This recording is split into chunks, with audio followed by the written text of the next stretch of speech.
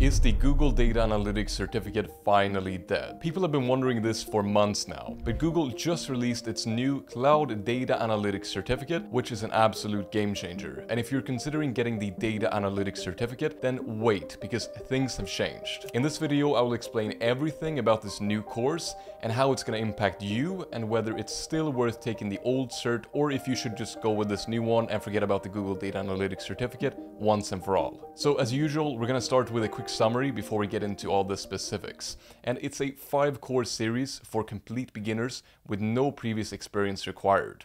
It takes around 2 months at 10 hours a week, so around 80 hours to complete the entire certificate, which is pretty short if we compare it to the traditional Google Data Analytics, which is around 6 months at 10 hours a week. So we can see that this new course is actually 3 times faster for you to complete, but we'll talk more about that later. Now the goal here is to help you launch a career in cloud data analytics and build the in-demand skills and gain credentials to go from beginner to job ready in 10 weeks or less. That's at least what they claim, and I'll break all of this down later in this video, including what cloud data analytics actually means. So let's start with cloud computing and what that actually means. So cloud computing refers to the delivery of computing services over the internet, such as servers, storage, databases, analytics, and more. And companies use this because it can save them money, they can buy exactly the resources that they actually need, and it's really easy to get started with. Instead of having to set up all the infrastructure and things themselves, they can actually buy them from companies like Amazon or Microsoft.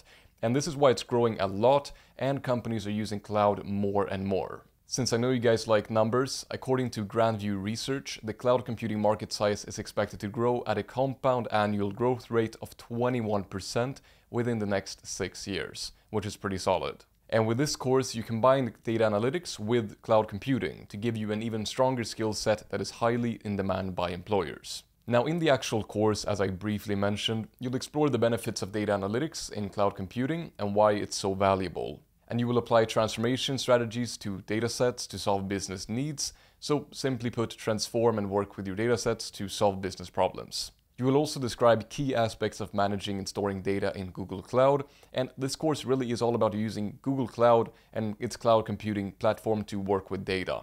And finally, you will develop skills in the 5 key stages of visualizing data in the cloud. So data visualization, but just working with cloud computing.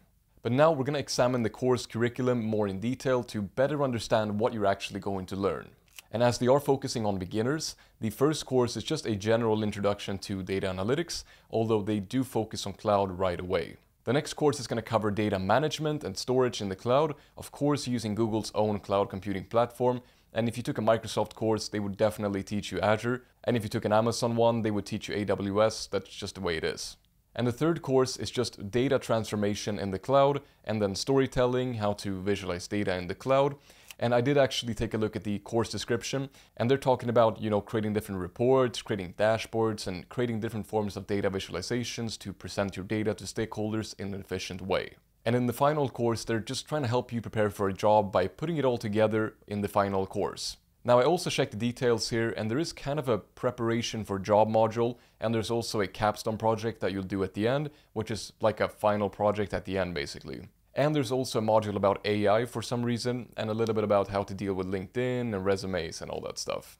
But now let's get into the pros and cons of this certificate, and I do think that it's a very good option. I really like that they focus on cloud computing. Competition can be very intense, especially at the entry level, but the more kind of specialized you are, the easier it is going to be to stand out and actually compete, as in any field. And cloud computing is actually growing at a very fast rate as a field, and there is going to be a lot of job opportunities in cloud computing.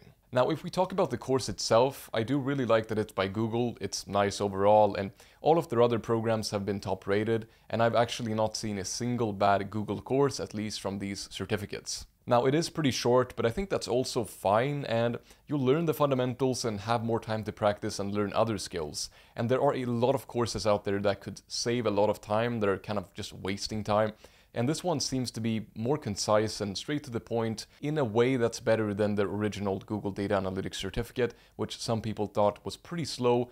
That's both a good and bad thing, it just depends on where you're coming from.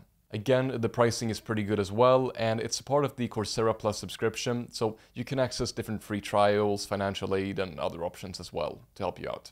Now, a downside is going to be the same thing as the upside, which is that it's shorter and that it has less content, and the claim that you'll be job ready in 10 weeks or less is actually pretty much incorrect.